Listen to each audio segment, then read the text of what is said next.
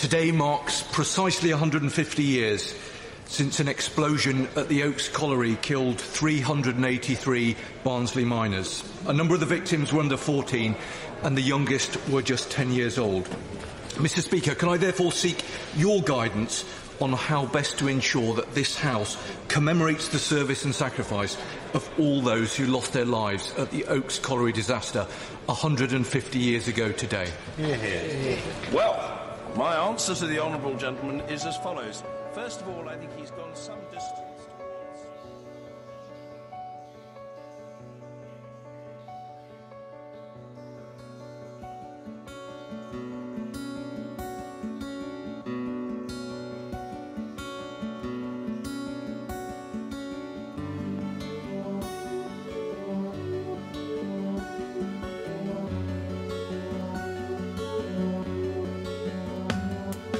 Guard your man wheel through the night, hold him at dawn's early light, for come the long day he'll be far away, deep down in the rock far from sight.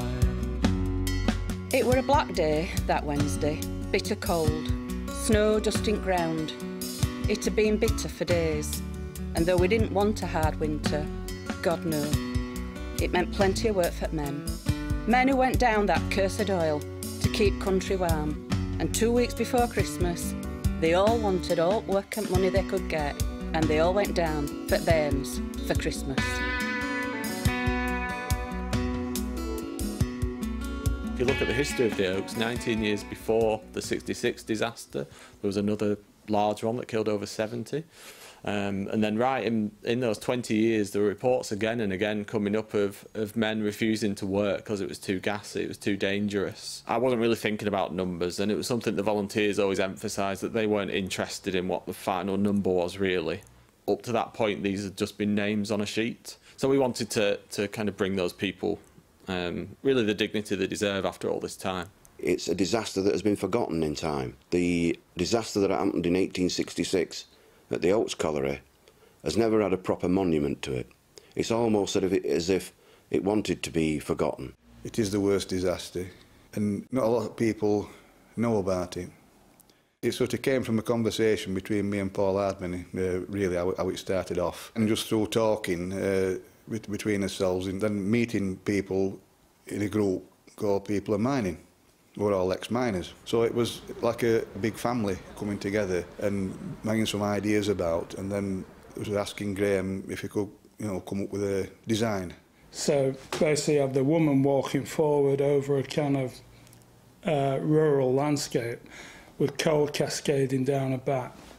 And obviously her husband digging his own grave underneath.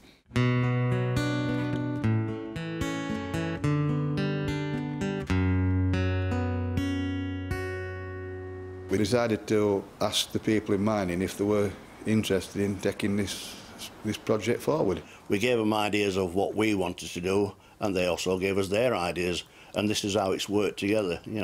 People's ideas come together, and if somebody's got a better idea, we're always willing to listen, and this is the magic of people in mining.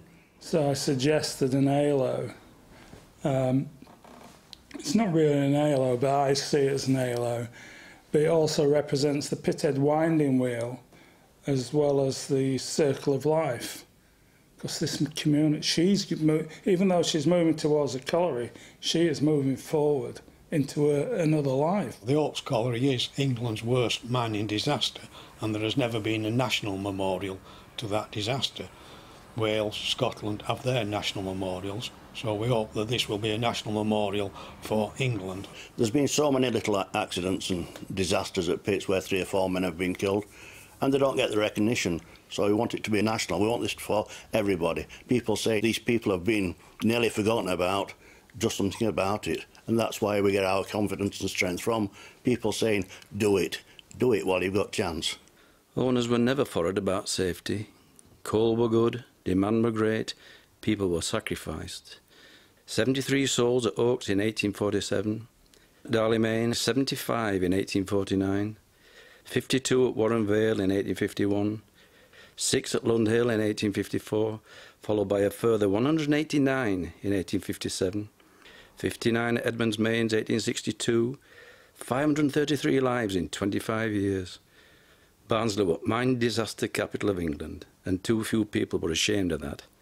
Mr. Morton, Queen's Inspector himself, said owners armed themselves with clever lawyers and tampered with witnesses, and they kept getting away with it and avoiding blame.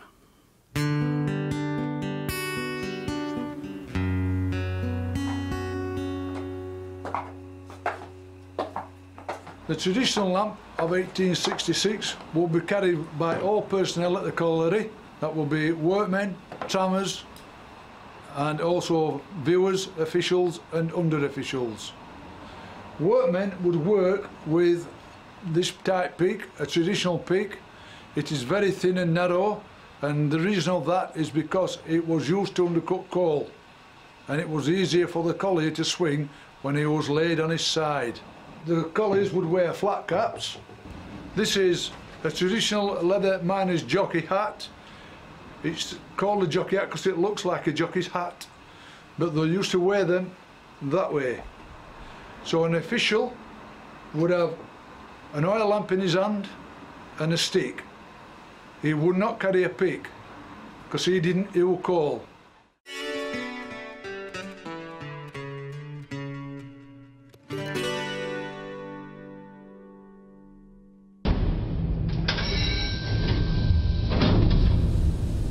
I was born in 1838, same year that 26 bairns drowned when Usker Pit up Silkstone flooded. Should have been playing in sunshine, not being underground, children at dark. It were like a curse to punish us, but we knew we were to blame. Lord Ashton tried to change things, but Toners bullied Parliament and pulled reports' teeth. 1842 Act would have saved only 10 kids that terrible day, and there were only one inspector to enforce it at time, so it were worth Toners' while to ignore it. There were all us families desperate for money, and every day, busier, the risk increased, and the women and children left weeping and starving.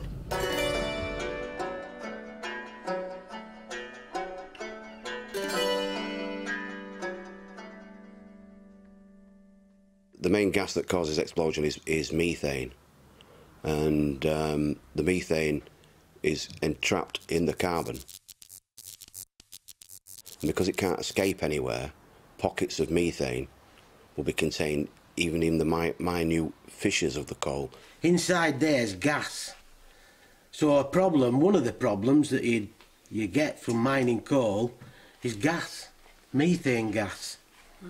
So they've got to ventilate. When you're digging this out of the ground, it's got in little fissures, all gas escapes all the time. And if you're in a confined place like a coal mine, it'd be like being in a barrel of a gun.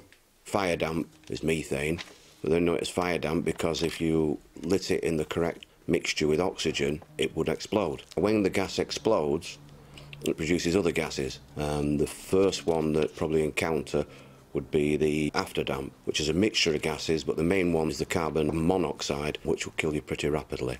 Once the fire's exploded and it started to burn all the oxygen out, you're left with carbon dioxide, and if you're in excessive measures of that, you will choke, you'll asphyxiate and die.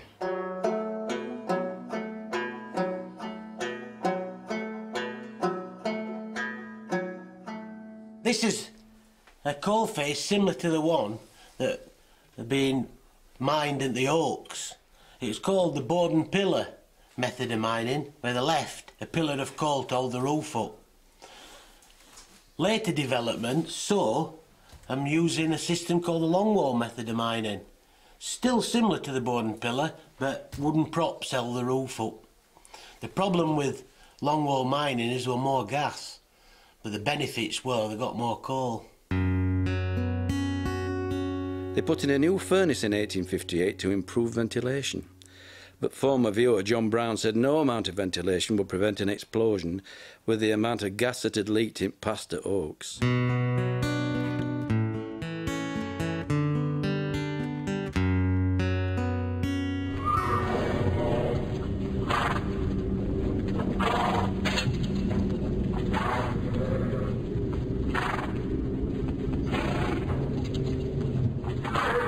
During the disaster in 1866, there were over 40 ponies died due to the disaster, to the explosion.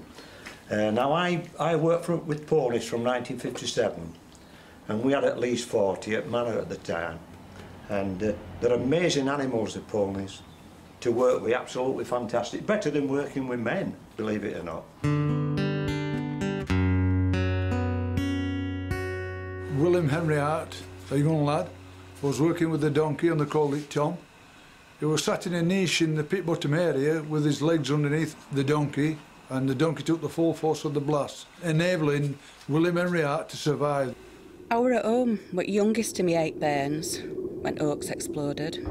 It blasted coal from deep in belly of earth up to sky, turning clouds ghastly grey and dropping its terrible death-laden soot on farms in Cudworth as they stood terrified in their frozen fields as far as 5 miles away, they said.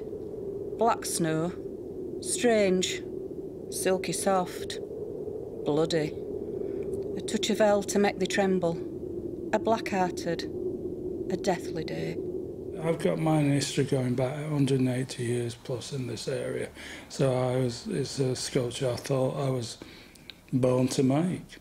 The poignant thing is that when I was going through the records, I found out that Ibison was on the list of fatalities of the Oaks 150 years ago, and I worked it back. My great-great-great-granddad Joe Ibison had a brother called George who actually died in this colliery, this horrible disaster. So I've got an affinity with it. I didn't even know that before it started. We've got an Oaks print of a woman walking with a child, just the back view of her, with the child on the right hip, walking towards the colliery.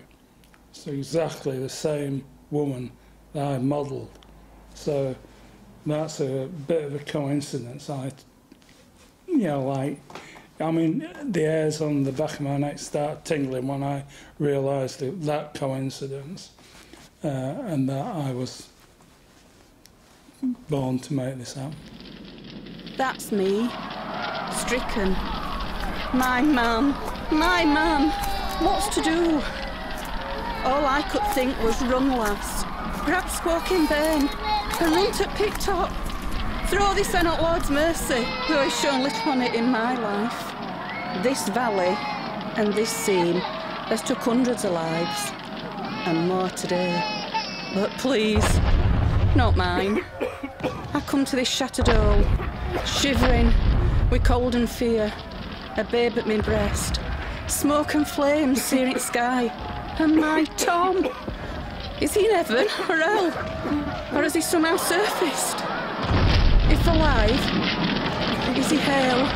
Or is he a broken, twisted, half-melted man that'll never walk on his own again?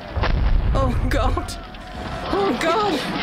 If there's a smile in that black face, smile it now! When Pit went up, it was like a volcano. It shook all houses for miles around. All houses emptied and we ran. Wives, mothers, babes in arms, toddlers dragged, heedless of obstructions to Pit Top. With smoke, flames and charred wood rising, cages blown away. Some poor wretch were brought up burned black, his hair singed off his head, body blistered, hands and arms skinned. His cries when cold air reached his skin when his wrapper fell off were excruciating beyond conception. And I saw my friend Kitty when she heard his voice, her horror, her agony, screaming, "Oh, my poor lad, my poor dear Tommy, oh dear."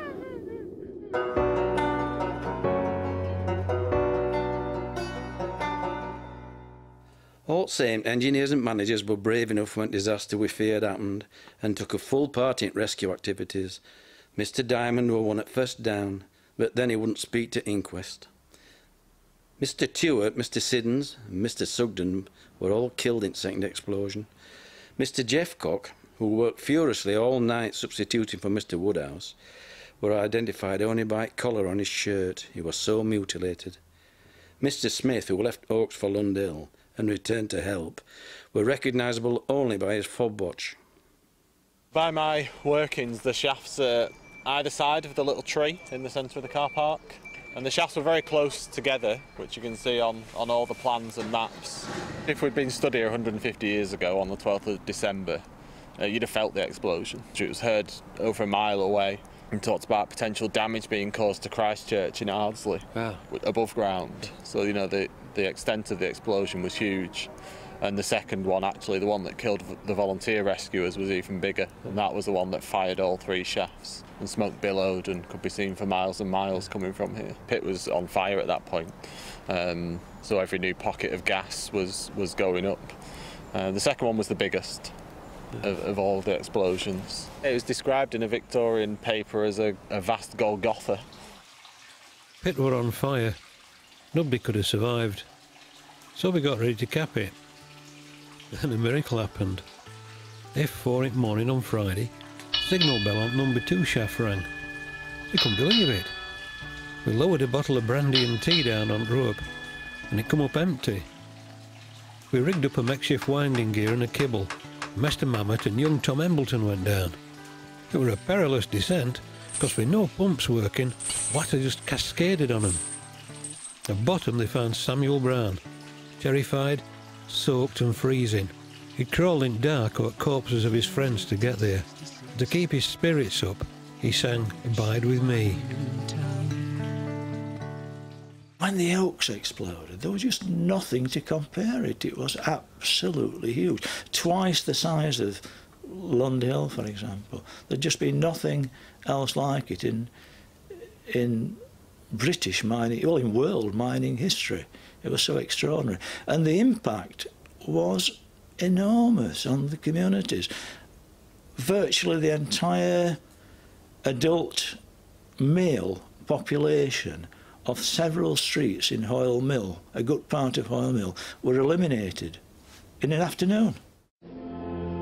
Indeed, I spoke in outbursts against my fellow cleric, Reverend Day, who expressed sympathy with the proprietors of the Oaks for their crushing sorrow at the terrible loss of lives and the bereavement of their relatives, admiring the able Mr. Diamond, whose agonies of spirit, he said, were greater than his loss of property.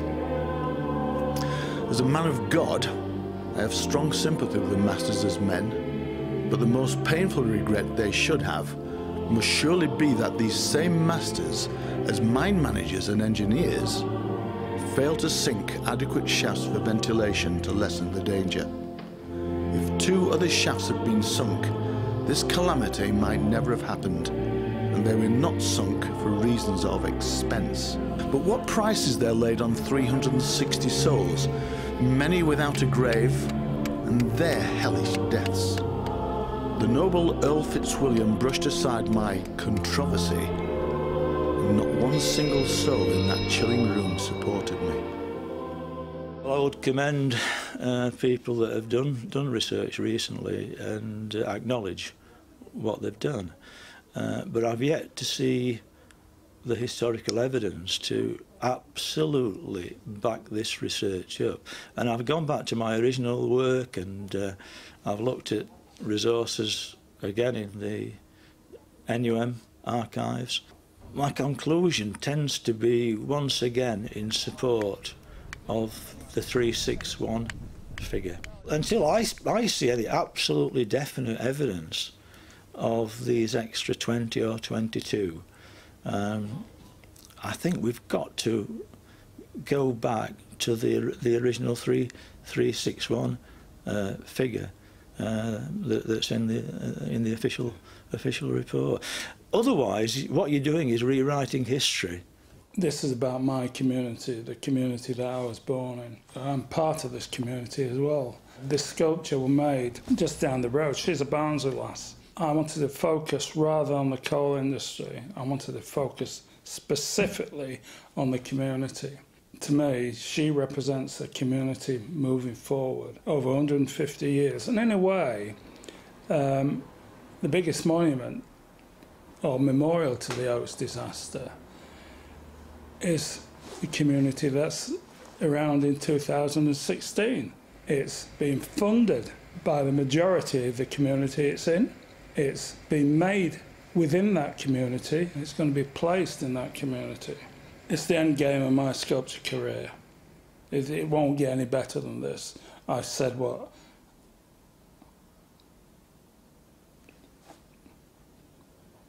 Sorry. I'm a son of Barnsley Minor, great-grandson as well. So it's about me as well as the community moving forward. I'm emotionally involved in it and think I've laid all my emotions bare within it. And I certainly think it's the best sculpture I've made to date. And if I can finish on that, that's all I want to do. This is where your history comes from. This is what this is what mining was about. It wasn't just about making profits. It wasn't just about having a laugh. It wasn't just about getting coal out of the ground. This is what your heritage is about. We sometimes come across some bones. We did the other day, and we sent them up to the top, but nobody claimed them, and they were buried. There was only a skull and a piece of leg bone.